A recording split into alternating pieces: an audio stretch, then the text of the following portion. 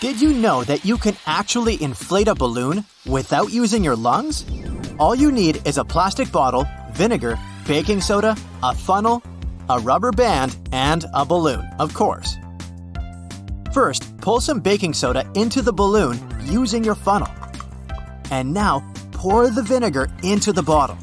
You don't need a lot. Just fill about 1/3 of the bottle. Let's go ahead and put the balloon over the bottle.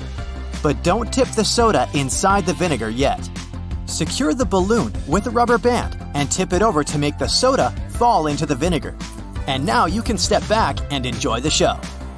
When the baking soda and the vinegar are mixed together, they release CO2 that will inflate the balloon. You can use the inflated balloon to show your friends another trick. Grab a comb and rub it on the surface of the balloon. Now you can bend the water flow in your sink with static electricity using your brand new electrified comb. Just don't try brushing your hair. Can you really pierce a balloon without popping it? The answer is yes. You're gonna need a skewer or a long needle, a balloon, petroleum jelly, and some courage. Scratch the balloon with your fingers and make it more flexible. Now, blow steadily into the balloon. Stop before blowing it to the full size. This will make the trick easier to perform. Put some petroleum jelly on the needle. Now, find this darker area near the knot where the balloon is less stretched, and just pierce it all the way through the top, like this. Balloons are made up of polymer chains. They're so tiny that they seem invisible to the human eye. This trick works because the polymer chains are less stretched on the neck of the balloon. It was enough room to allow the needle in between the chains without breaking them. But if you try the same technique on the sides of the balloon, it will definitely pop. By the way, hairspray actually helps keep the air in the balloon longer by sealing the surface. But if you apply hairspray on the outside of the balloon and then touch it when it's not yet dry, the balloon will shrivel. Isn't it magic? Beware, our next trick can make you question gravity. Pour some plain water into a glass bottle. Not much, about 1/4. Put the bottle in the microwave for a minute. Meanwhile, prepare a bowl with colored water to make the trick more visual. Take the bottle out of the microwave, turn it upside down, and pour it into the colored water. The bottle will soon begin to fill with water. Can you guess why? The air expands when it's heated. The bottle and the air began to cool down, and the air contracted, which caused the water to move. Not only wizards can make things disappear. Fill a plastic container or transparent glass with sunflower oil. Dip a glass rod inside the oil.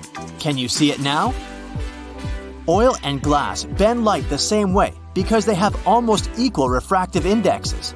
Therefore, it's impossible to see how the wand bends light inside the oil. To make this trick even more epic, pour equal parts of water and oil inside a glass and dip the glass rod inside it. You'll see it in the water, but it will disappear inside the oil. Have you seen this epic instant freezing trick? Here's how you can repeat it at home.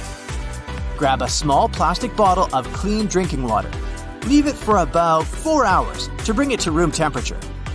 And now, put it into a freezer and wait for 1.5 hours. After that, take it out very carefully. Try not to shake it at all. Now, hit the bottle strongly or shake it and see what happens. Not only is red cabbage rich in fiber and vitamins, but it's also pretty useful for homemade scientific experiments. Boil red cabbage in pure water and wait until the water gets colored. Red cabbage contains a chemical called anthocyanin. It changes color when it's mixed with an acid or a base. That's why if you mix your cabbage with water with different ingredients, you'll get different colors. Bases like soda will make it blue, but acids, on the contrary, will create reddish colors. You can prove it by adding some lemon juice to your cabbage water. The water will become pinkish. And if you add vinegar, you'll get an even more vibrant pink color. If you have a juicer, you can try the same experiment with red cabbage juice. Initially, it will have a more vivid purple color, but under the influence of additional liquids, the color will change. Can you guess which color you'll end up with if you mix cabbage juice with bleach? It's almost transparent, but still has a greenish-yellow tinge. The next trick is very trendy among artists. Here's what you're gonna need: liquid soap, cotton buds, milk, and acrylic paints. You can use food coloring for this tip. Pour a little bit of milk into a wide bowl or a plate. You don't need a lot. Then put a few drops of paint into the milk. And now dip a cotton bud covered with soap. The patterns will begin to change. That's because the fatty molecules in the milk get attracted to the molecules of soap. When you're satisfied with the pattern, you can put a sheet of paper on top of the milk. And voila! Your abstract masterpiece is ready. In fact, this technique is related to an ancient paper marbling called ebru. Artists created colorful patterns by sprinkling and brushing color pigments on a pan of oily water and then transformed those patterns on paper. Friction helps people walk on the road instead of sliding on it, and it also allows us to perform this cool experiment called floating rice. Fill a small plastic bottle with rice. You can use a funnel to make the task easier. Shake the rice for a while, and now try to push a chopstick or a pencil inside the bottle. If you did everything right, the stick will get stuck in the rice. You can also try using different types of grains and see what happens. Have you ever tried to put an ice cube into oil? Well, you can try today. It will create these cute little drops that will fall into the bottom of the glass because they're heavier than oil. Here's an easy way to stick an ice cube to a string without any glue. Place an ice cube in water. Put a piece of string on top and sprinkle it with salt. You don't need much, otherwise the ice will dissolve. A pinch is enough. Wait for 1 minute and then gently pull the string. And there you go, the ice has stuck to the string. For this experiment, you're gonna need an empty, clean soda can. Turn on the kettle and wait until it begins to boil. Carefully hold the can over the kettle using kitchen tongs. It will help fill it with hot steam. When the can is full of steam, give it an ice bath. You can put it into a bowl with cold water and ice cubes. The can should wrinkle up right away. That's because the volume inside the can decreases, reducing its pressure and allowing the external pressure to crush the can. The next trick is also about air pressure. You're gonna need a glass bottle, a small piece of paper, a lighter, and a peeled boiled egg. The diameter of the bottleneck should be less than the width of the egg, and it's important to use glass because plastic can melt. Now carefully light the paper, let it burn a little bit, and drop it inside the bottle. Put the egg on the neck of the bottle. It should begin to bounce, and soon the pressure of air will push the egg into the bottle. Have you ever noticed you sometimes make choices you can hardly explain? Well, psychology did all the work for you. But before we jump into the world of mind traps, how about a short one-question quiz? Do you know how many people live in India? If not, feel free to take an educated guess. You probably know it's not the record breaker, but it takes second place, so it must be a lot. Probably more than 1 billion people, but definitely less than 8 billion. So, let's say 2 billion. You were close to the correct answer, 1.417 billion, and it's a good example of the anchoring effect in action. You took some familiar data, used it as anchors, and based your conclusion around them. In this case, the anchoring effect helped you out, but it can also be the bad guy. Let's say you're thinking of buying a new suitcase. You see one for $400 in the shop window. That's too much. But then you walk inside and find the super sale corner. There, the suitcase costs $100, and the offer is, of course, time limited. You get excited because you now use the first suitcase as your mental anchor, and buy the on-sale item without much thinking. You didn't plan to make the purchase today, and you only bought that very suitcase because it was cheaper. That's the kind of anchoring marketing experts use to sell you things you don't really need. Do you also have that one friend who's a fan of personality tests? They claim that those descriptions he gets at the end sound so strikingly true, and just like them, right? The same goes for horoscopes. How did they know that they were going to have so many amazing moments in February?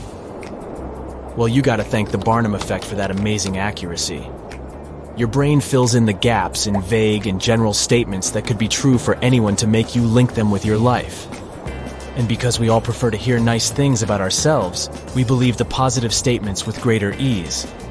As for the negative ones, your brain usually treats them skeptically. That's why they mostly write something nice in the results section of those tests.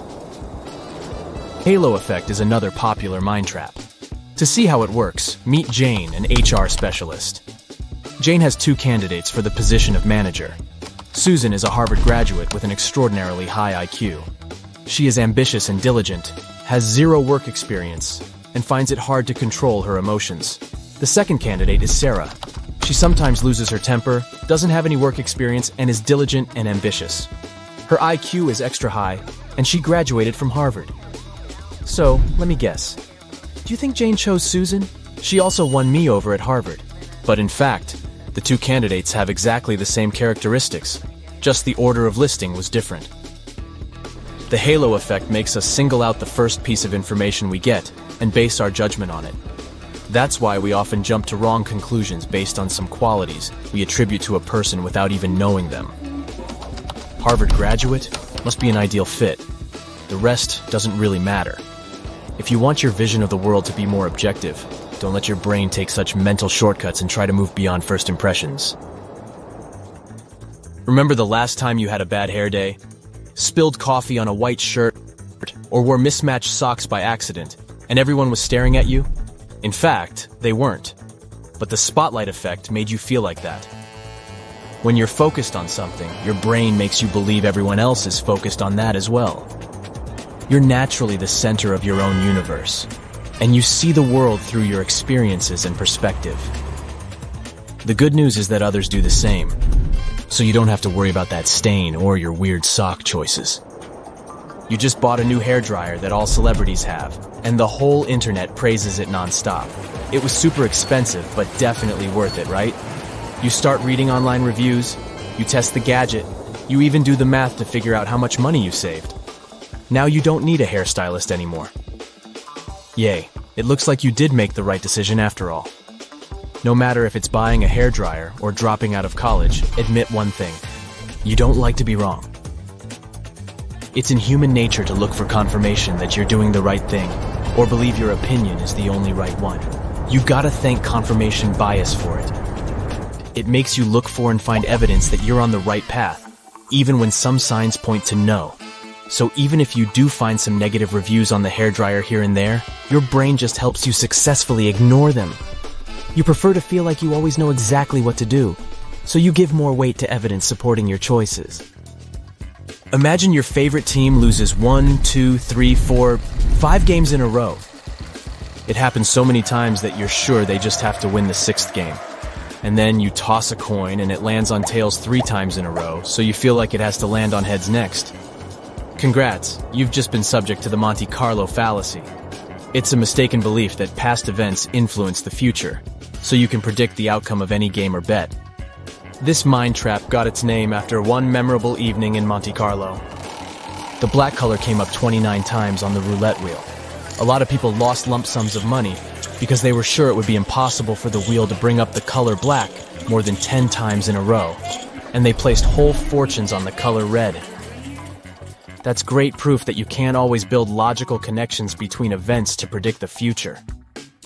Mark is planning a summer vacation, and he finds a beautiful package deal for $2,000 for 7 days. It's a bit too much.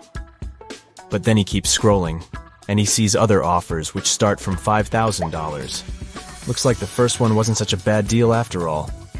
The price of the tour package hasn't changed by a cent, but Mark is now ready to pay that price. Well, looks like the contrast effect has just tricked him into making an expensive purchase. It's successfully used in sales and also affects your everyday life. You'd probably feel like you're worse at math than you really are if you're placed in a class full of students who excel at it. A medium-priced car will look cheaper standing next to a luxurious vehicle. The contrast effect works in so many ways and situations that scientists still don't have one explanation for how it works.